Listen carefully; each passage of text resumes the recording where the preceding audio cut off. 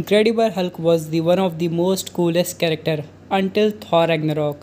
After that, he lost his respect from Thanos. And currently, fans were waiting for Avengers Endgame.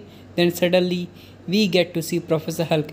Although existence of Professor Hulk was necessary because he was the only person who can snap other than Tony Stark. But after the events of Avengers Endgame, fans were having lots of patience in order to see the real Incredible Hulk.